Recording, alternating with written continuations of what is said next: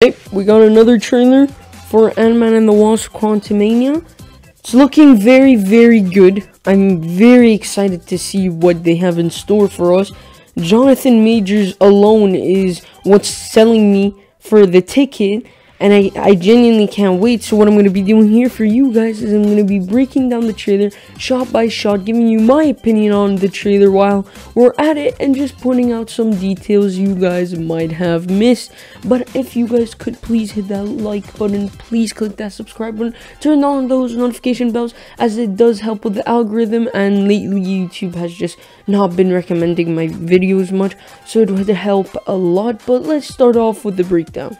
Okay, so the trailer starts off with us seeing Cassie Lang, who has actually been arrested, which is a callback to the very first Ant-Man movie, which shows us that Scott Lang was actually arrested. Now, this actually could be the case because Scott has been trapped in the quantum realm for 5 years, and they haven't seen each other, so she probably did something that she thought was good for the people, but ended up being illegal. But this is definitely going to be a motivating part for Scott in the movie, especially because he's been gone for quite a while to her, and he's going to need to be this parent again.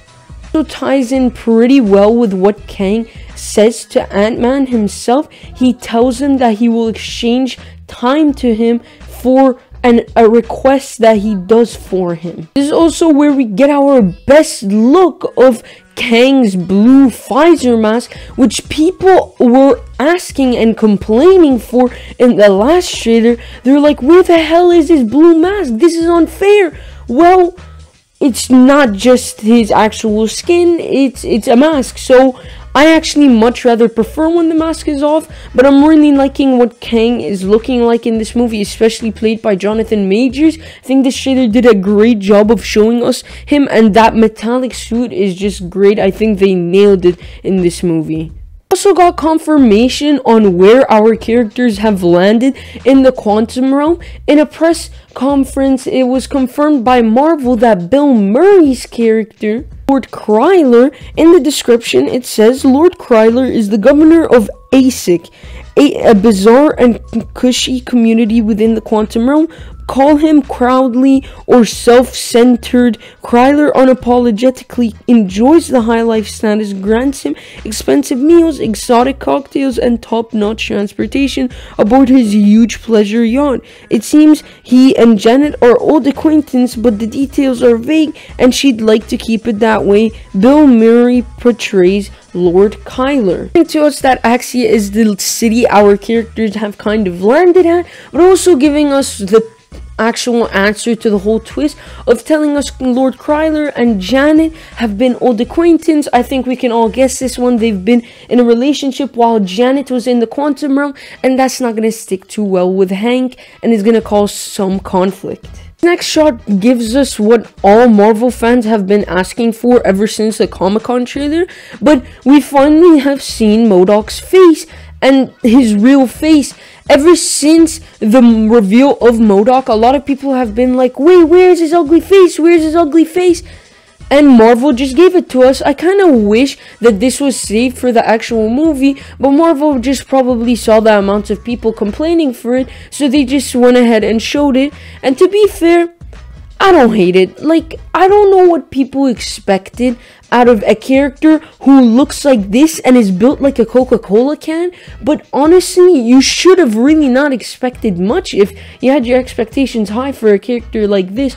I think he looks just fine, and even looks better with the mask on. Now that the face has actually been revealed, I think we can talk about the big spoiler of who MODOK is in the movie. Confirmed months ago that after the events of Ant-Man, the very first one, that Darren Cross is actually playing MODOK. Now, this could be the case because at the end of the Battle of Ant-Man 1, he's been sent to the quantum realm, and his body got deformed there, turning him into a head and making all this technology to be a floating head with tiny dinosaur hands. But to be fair with you guys, I don't think this is Darren Cross. I've zoomed into this image, I've seen 4K images, I've seen every strand of hair on this man, and I don't think it's actually him.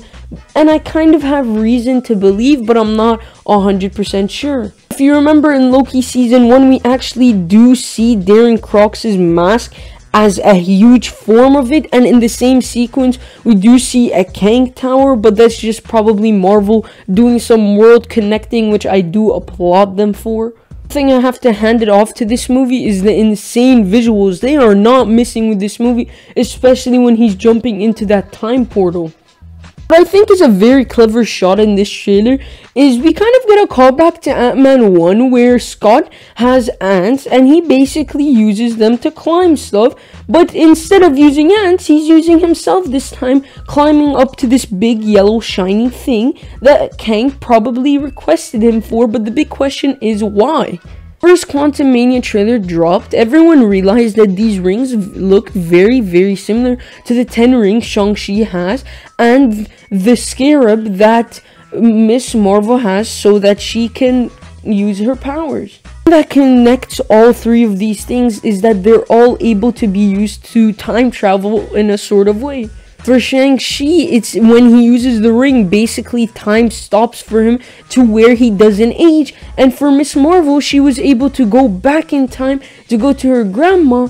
And for these rings, I think they could be able to do the same. I think is happening here is the request Kang gave Scott is to retrieve this ring time thingy-majingy for him using his small Scots to shrink it down and give it to him. Hell, I wouldn't be surprised if it's even this thing, this orb that he puts into his time chair in the very first trailer. If we use some of the world building in the MCU in general, we can call back to Civil War, where in this scene it shows us that he's about to shoot one of the pin particles, which is red to be specific, at the ring, but we learn in Civil War that the blue is used to enlarge things while the red is used to shrink things. So this is just a small prediction of mine, but I think it's pretty good to say the least. I also love how menacing Kang looks like just looking at his army from above and seeing his army. It just looks so sick to me. But from there, the trailer goes ahead and gives us a bit too much to where they tell us that Kang obviously does betray Scott, falls through with his deal with Ant-Man, which leads to the best part of the trailer, and that's just Kang whooping Ant-Man / Scott. This scene here gives me chills. Just seeing Jonathan Majors using his abilities, or shall I say Kang using his future abilities and all his tech on Ant-Man. Rest in peace, Scott. Like, as much as I love you, you're not surviving this movie, and I'm putting that lightly because look at this man. Marvel purposely broke a piece of his armor to show us his physique. They aren't joking when they say this is Kang, you know. But hell, they couldn't even end the trailer off there. They gotta give us one of the coldest lines in the MCU. We both just have to lose. There, it just tells me how this movie's gonna end. Both of them are gonna be sent to do 2 different timelines. 2 of them being stuck in their own timelines, trying to get out. Hell, I wouldn't be surprised if that's what Kang Dynasty is all about. At the end of the day, I obviously don't think Scott's gonna be dying, but it's gonna end off bad for the both of them, especially Scott, which I just think they're both gonna be landing in 2 different timelines if Scott wants to make it out at least somewhat alive. But that is my trailer breakdown for Man and the Wasp Quantumania. How did you guys feel about this trailer? Did you like it? Did you hate it? Somewhere around the middle? Are you guys baffled by MODOK's design? And are you actually terrified to see Kang as much as I am? But as always, I'm Mr. 4K, and take care.